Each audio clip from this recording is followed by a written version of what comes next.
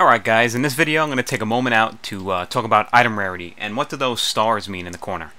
As you'll see, a lot of the items you'll pick up will have varying rarity. Now you'll see white names, green names, blue names, purple names, and yellow names.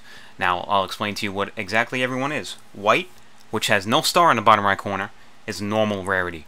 Green, which has one green star in the corner, is magic rarity.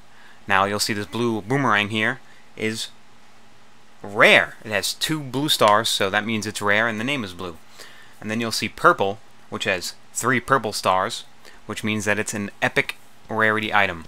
Now this I found the other day, which I'm very proud of, my little crossbow here, is 1 big yellow star, which means that it is a legendary weapon. I don't know, I just came across this killing a boss and it's serving me quite well. This crossbow is awesome. So if you come across a legendary weapon, you should pat yourself on the back. I'm pretty sure they're pretty rare, but yeah. These are the item rarities that are currently in the game that I know of.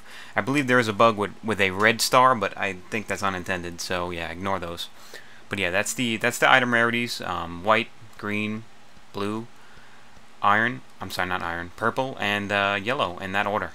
So yeah, good luck.